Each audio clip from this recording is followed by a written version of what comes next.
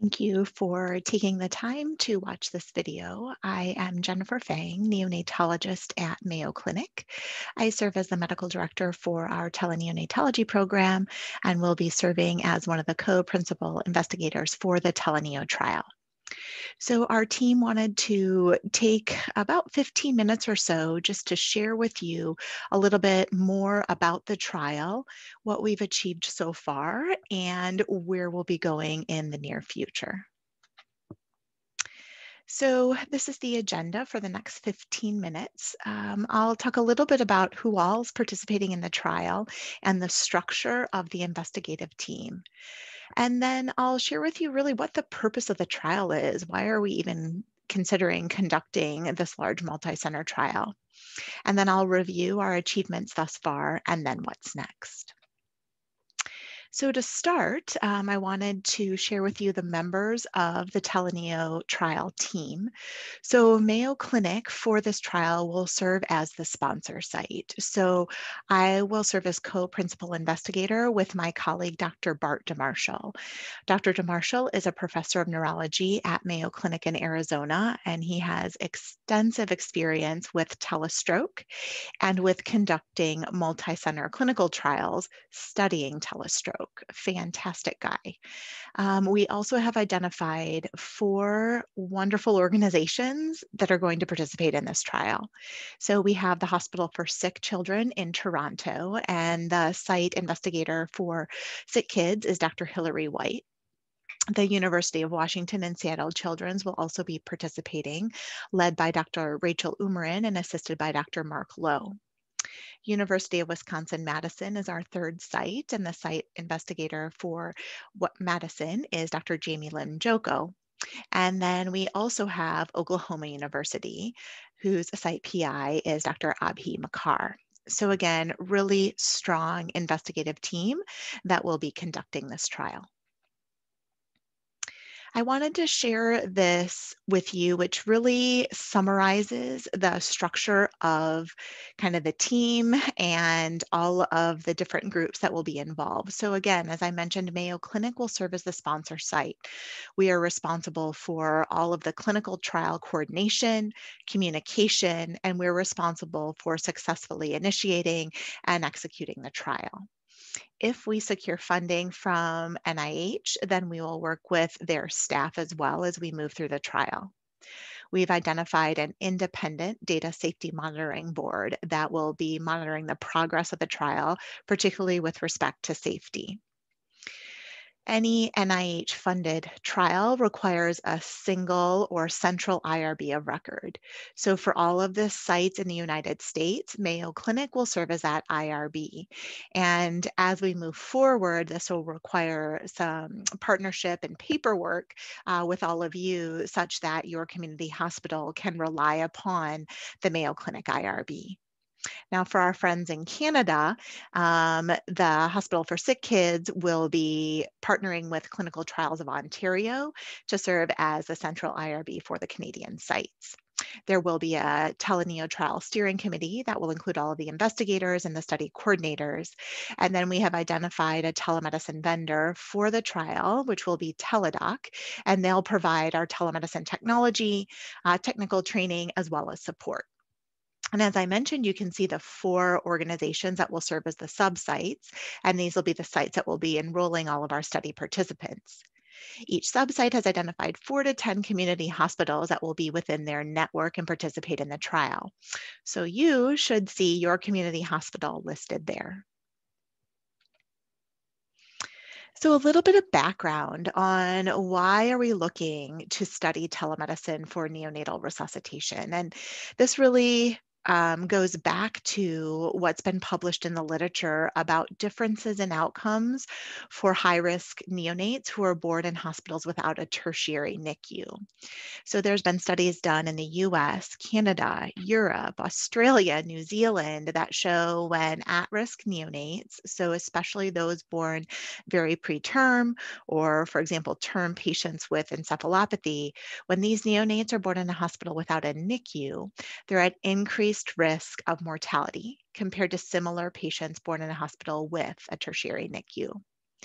In addition, we know these patients are more likely to receive CPR in the delivery room and experience serious morbidities that include pneumothorax, severe IVH, and seizure. So, knowing that there's this difference in outcomes, I think we really have an opportunity to use telemedicine to address this outcome disparity. And through telemedicine, we can secure a real time audio video connection between the neonatologist in the NICU and the care team in the community hospital that's resuscitating this at risk neonate. And so with telemedicine, this allows the neonatologist to visualize the newborn, which obviously they can't do on the phone, and really partner more closely with the care team in the community hospital, provide that step-by-step guidance during these resuscitations. When they're high acuity, complex, they can really coach the team through those steps that need to happen, pretty quickly and optimally for the patient. And here at Mayo Clinic, we've done some initial studies that suggest that teleneonatology does improve the quality of these resuscitations. But we need to study this more rigorously and across multiple health systems so we can really learn, does this have a positive impact and improve the care of these patients? So the multi-center clinical trial that we're proposing has three specific aims. The first and the primary aim is to determine whether teleneonatology has an impact on early neonatal mortality or the risk of death before age 7 in this higher risk population. We have two secondary aims as well. The first is to really study the impact of teleneonatology on the need for CPR in the delivery room, and then also evaluate the impact of teleneonatology on early morbidity, and specifically three outcomes: pneumothorax, severe intraventricular hemorrhage, and seizure in the first 7 days of life. So, in partnering with our statistician, we've powered this study to determine if there's differences in that primary aim, that difference in early neonatal mortality. And in order to detect a difference, we anticipate we will need to enroll 875 study eligible neonates across the 27 community hospitals over the 5-year trial. So if we talk a little bit more about study design, again, this is a prospective multi-center research trial, and it's designed according to a methodology that's called a stepped wedge cluster randomized design, so that the trial itself is organized into 5 different steps. The first step is baseline. This is when all the community hospitals will just be providing their usual care and will collect data on study eligible patients. Then in the subsequent 4 steps, 25% of the sites will be randomized to start using teleneonatology for their study eligible neonates, so that by the time we get to step 5, 100% of the sites are receiving the telemedicine intervention. So that's an overall kind of high level look at the trial. And next, I wanted to discuss or share with all of you, what have we achieved thus far? So we've really accomplished quite a lot. Our investigative team has worked hard to develop and design a very rigorous multi-center trial that's going to take place in the US and Canada. And I'm very proud of the team that we've been able to bring together. I mean, these are great neonatologists, amazing investigators who are very passionate and committed to this study. And we're also very grateful that all of you in these community hospitals have been open to participating in this trial as well. So we've been able to work with you over the last few months to do a couple of studies looking at, as a community hospital, are you ready for teleneonatology? Do you perceive this as a good fit for your practice? We also reached out to you to work through a study looking at How are you able to identify study eligible patients? How accurate are your assessments? Are you able to abstract and submit data? This is a lot of the pre-trial work that we needed to do to identify if there were any gaps that we needed to address, so that when we move on into the full actual clinical trial, we're really positioned to be successful. And then we've submitted our grant application to the NIH. So I guess at this point, I just want to pause and again, thank all of you for your engagement and your participation. I realize you've been volunteering your time and your effort to do this at this point. So again, we're very grateful. So then I wanted to be able to also share with you the results of the surveys and the studies that we've done. So the first was the survey that we sent to all of you, really looking at your perceptions of teleneonatology. This was the survey where you read a little bit about teleneonatology, you watched a video of a simulated consult and a short video of a patient's story. And then you were presented with 12 statements that you needed to agree or disagree with. And over 200 of you responded, which was a response rate of 56%, which is really very good for a survey response rate. And we had at least one person from every NICU and every community hospital respond. And overall, what we found is that staff in our NICUs and our community hospitals really perceive teleneonatology to be acceptable, appropriate, and feasible for their practices, which was great. This is what we were hoping to see. But we knew that if we didn't, if there were areas of concern, again, these were things we were going to need to kind of dig a little deeper to understand where there might be hesitation, because it's really important to have this foundation so that implementation and adoption of the study intervention would be successful. So if we look at the actual data, this table there on the left, you'll see those 12 statements, which might look familiar. Again, this was gauging your perception of the acceptability, the appropriateness, and feasibility of teleneonatology. And if you look at the percent of respondents that agree to these statements, very high, anywhere from 89% up to 99%. So a very high level of agreement. In addition, you can see the mean scores, which were on a scale of 1 to 5, again, very high, 4.4 up to 4.7. So we took this to be very encouraging. Now, the second study was a little more focused. In this survey, we just asked one staff person from each community hospital to complete this survey, which was really more focused on identifying how accurate community hospital staff could be with identifying study eligible patients and then submitting study data to us. And so for this survey, the respondent reviewed the eligibility criteria for the study. So this included the inclusion criteria and the exclusion criteria. And then after sharing that information with the respondent, they were presented with 5 written neonatal resuscitation scenarios. And based on the description of that resuscitation, they had to decide if that neonate would or would not be eligible for the study. And if you look at the accuracy of determining study eligibility, again, very high, 89% accurate. This compares very favorably to data that we've seen published in the literature.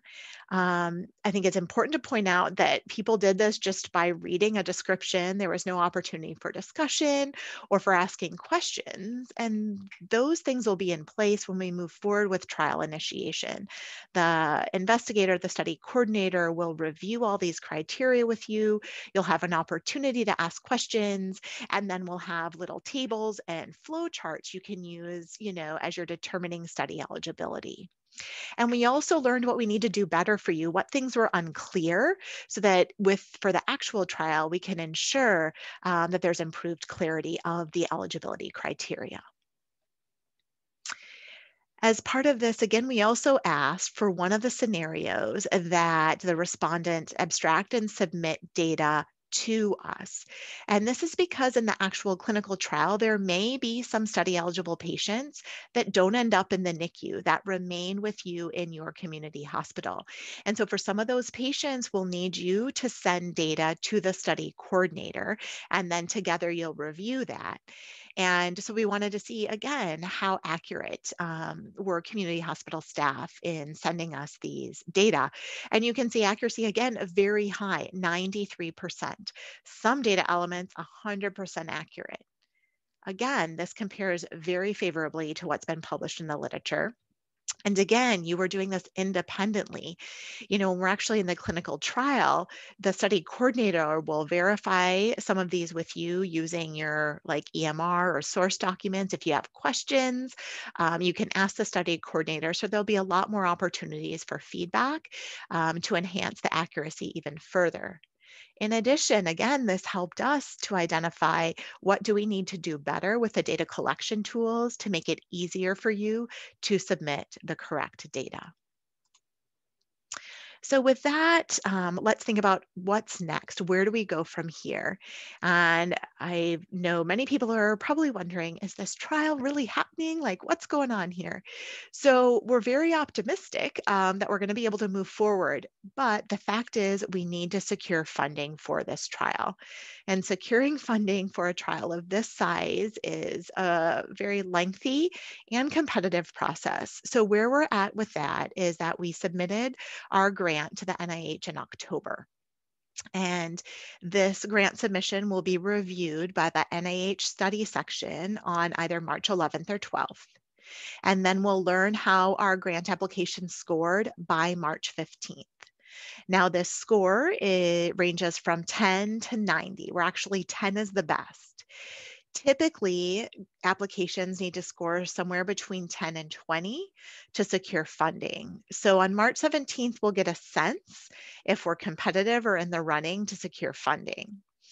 And then what will happen is all of the grants that score well will then be reviewed to determine which grants achieve what's called notice of award or funding. And we should know that if we get that far, we'll know that in May.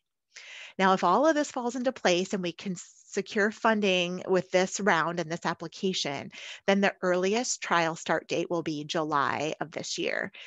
So just to prepare you, we'll keep you up to date. How did we score? Did we achieve notice of award? If we do, things may accelerate quite significantly in May and June as we get prepared to initiate the trial in July. So you'll start getting more frequent communications from the research team. And the last thing I just want to touch base on is, these trial preparations. We've been trying to maintain a balance between working with all of you enough that we're well prepared and strongly positioned for securing funding and completing the trial, but not hopefully asking so much of you that it's a unnecessary burden or effort, knowing we don't have any financial support yet. So hopefully that we've struck a reasonable balance from your perspective. With that in mind, there may be a few items or questions that your investigators will ask of you. One may relate to credentialing. As we think about moving forward with telemedicine, it's helpful for us to know if your hospital will require neonatologists to have full credentialing at your site, or if your bylaws allow for credentialing by proxy, which is increasingly more common and is sanctioned by, in the US, the Center for Medicare and Medicaid Services. So there may be little items like that that we'll need to follow up with you on. So with that, I hope this 15 minutes or so was helpful in reviewing, why we're doing the trial, where we're at with moving forward, and really communicating with all of you and showing you our appreciation for everything you've done thus far.